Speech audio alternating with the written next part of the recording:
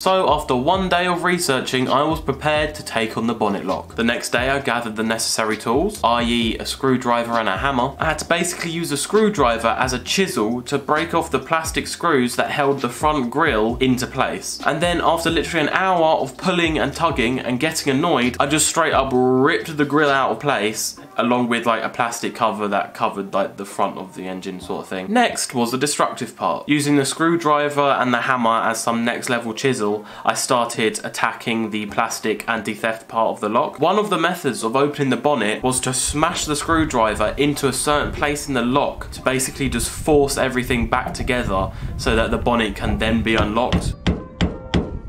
And after about half an hour of chiseling, in the rain by the way, I heard the bonnet make a very satisfying unlocking noise.